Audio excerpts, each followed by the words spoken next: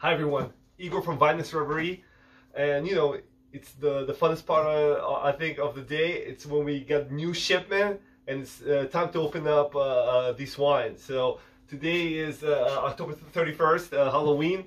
So we hope that these wines are going to be scary good. Pardon the corny humor. So anyway, we're going to start out with some sparkling wines. We have two wines from Lucien Albrecht from Alsace. So this is Cremant d'Alsace. One of them is a Brut, the other one is a Rosé. So Rosé is made 100% Pinot Noir, and the Brut is a Pinot Blanc blend. Two grapes that are allowed to grow in Alsace.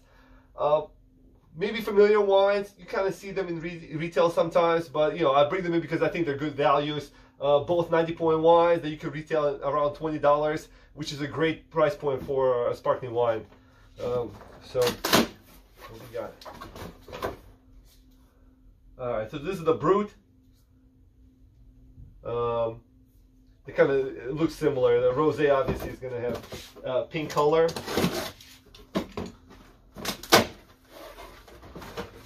Yeah, I don't know if you can tell that. Yeah, so it's pink. For the Pinot Noir grape, 100% Pinot Noir. And the third sparkling wine is from Limoux. So Limoux, it's a sub-region in the Languedoc, bigger region area. Great value sparkling wines. They're made with a Chardonnay and a Pinot with a little bit of Chenin Blanc. One of the things that Limoux are kind of, proud of, claiming to have discovered is that they say that they discovered sparkling wine before Dom Perignon. Obviously, the famous champagne Dom Perignon. They said it's from 1600s. We'll believe them.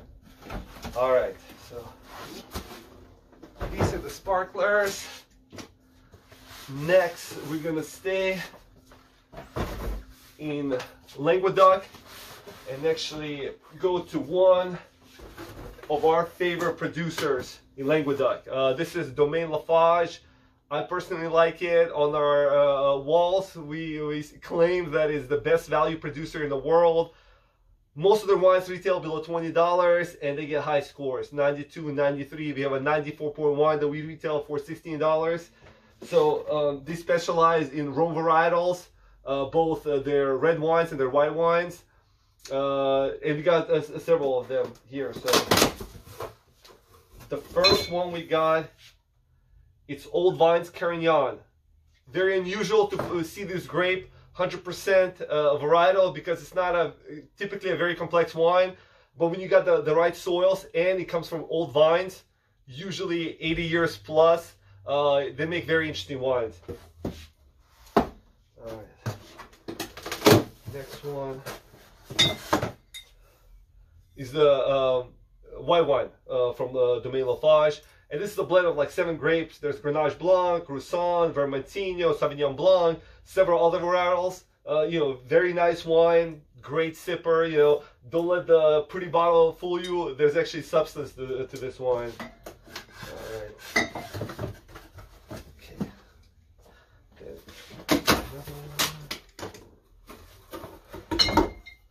All right, Domaine Lafage, the Nicolas Cuvée. Similar idea as with Carignan, 100% Grenache Blanc, which is very unusual because typically by itself it doesn't make complex wines, but this comes from 80-year-old vines, old vines, interesting wine.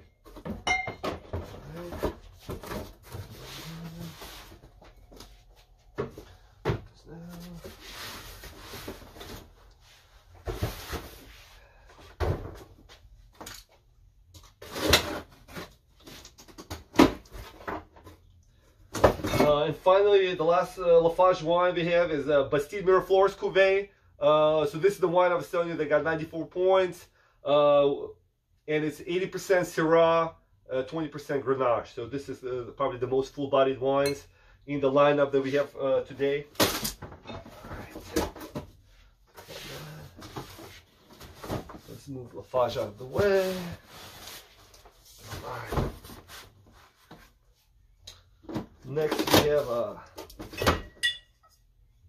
Pinot Noir from the Pfalz region in Germany. Really nice Pinot.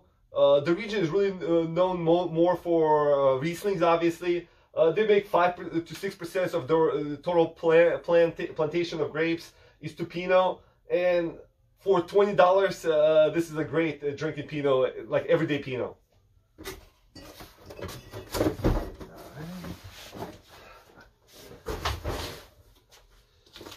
Okay. Next one, we have New Zealand Sauvignon Blanc. So this is, it's called Nobody's Hero. It's actually the second label of Framingham, which is a really nice producer. They make, you know, Sauvignon Blanc, Pinot Noir, Riesling, Pinot Gris, a lot of cool climate wines that, you know, where New Zealand it has great conditions to grow those wines. And it's hard to find many of their wines in the United States.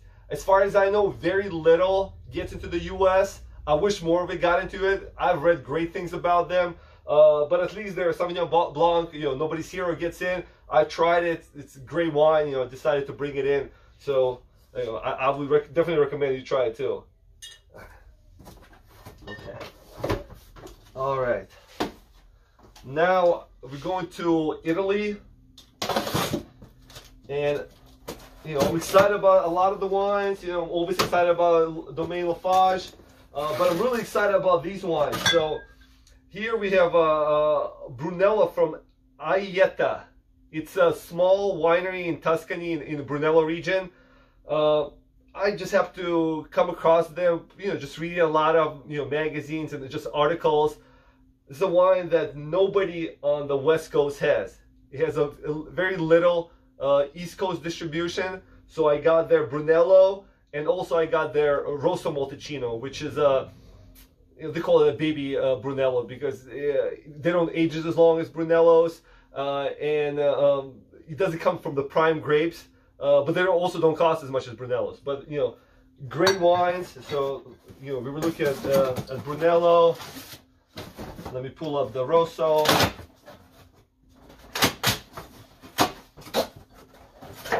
Like I said, so that was a Brunello 2014, and this is a 2017 Rosso. You know, if you don't want to spend $80 on the Brunello, this is a great wine below $30. All right.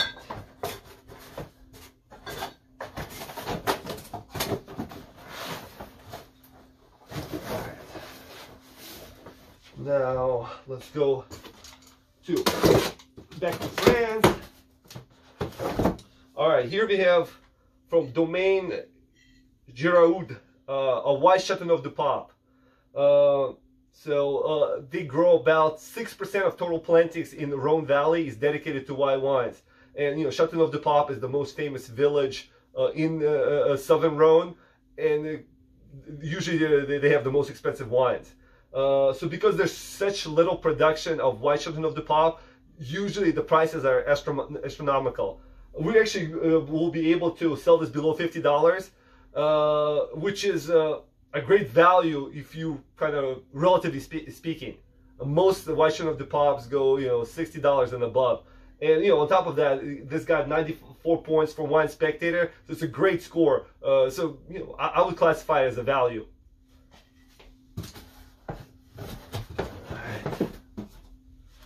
Okay, what got here?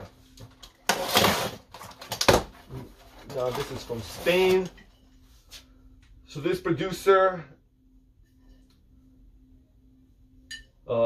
is from Priorat. It's very famous for their Grenache wines. You know, similar to Languedoc, similar to Rhone Valley. You know, Chateauneuf du Pape that we just talked about. But this is actually their white wine. It's made from Grenache Blanc and Macabeo. They're a very famous producer, kind of similar producer to some Chateauneuf du Pape producers. The wines mostly are very expensive, but this is kind of their entry-level wine, and I think you know, I think it's a great wine to try to kind of get an idea of what their more premium wines might taste like.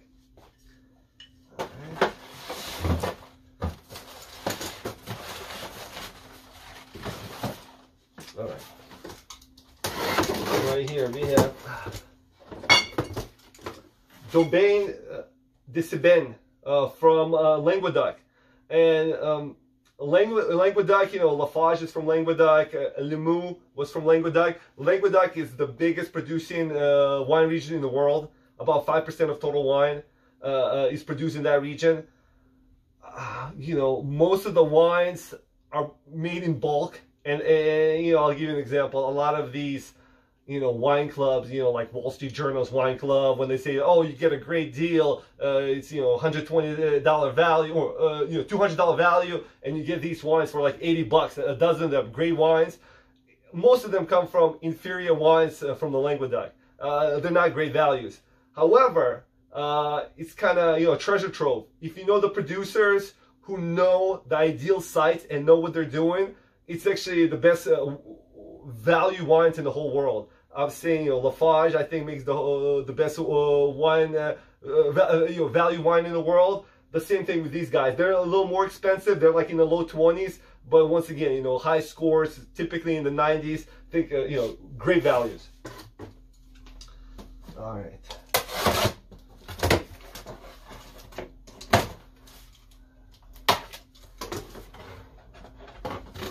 Alright, so this is Bodega Marañones from Madrid. We were just talking about Priorat, how they specialize in Grenache-based wines. But actually, these guys, Bodega Marañones, and there's a couple other ones, Commando G, Denis Landy. It's a group of friends who are kind of pioneering winemakers, and they're making Grenache not in a full body style, which is what it's typically made in, like in Priorat, like in Shipment de Pop, but like lighter Pinot-esque Grenaches. They've been written up a lot of times. At first, I read about them from Justice Robinson, you know, where I get a lot of my information from. But even, you know, in the past year, New York Times have hyped them up. I've carried wines from, you know, Denis Landy, from Commando G. So this is, you know, a Grenache, you know, to try. Once again, a $20 Grenache. I think it's a spectacular value. All right. And I think we have one more.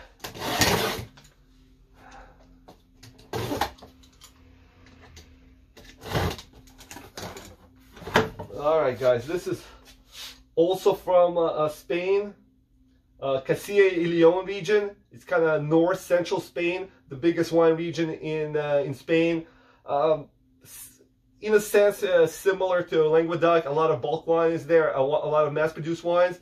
But these guys, Maquina y Tabla, you know, this is a Verdero wine, so a white wine. Great wine. And actually, an interesting side story behind this. When I first opened up the store, I talked to the importer who brings in these wines, and the importer is based on the East Coast, but they have, you know, representation on the West Coast. So not their whole portfolio is in the West Coast. So I asked them about, hey guys, are you gonna have these wines on the West Coast? And they were like, nah, well, we need to see if there's interest. So, you know, long story short, you know, a year later, I guess there was enough interest, maybe just for me, because I don't see anybody else on the West Coast carrying these wines. So when I saw that they had them on their West Coast catalog, I jumped on it. So excited about this wine. Like I said, one of those pioneering producers that make great wines right now, and I think it's a great time to buy them before their reputation expands, because, you know, when reputation expands, the price of wine does not go down, it goes up. So, you know, I hope you guys enjoyed the little introduction, and you know where to find these wines. It's here at Vinous Reverie. All right, guys, I'll talk to you next time. Thank you.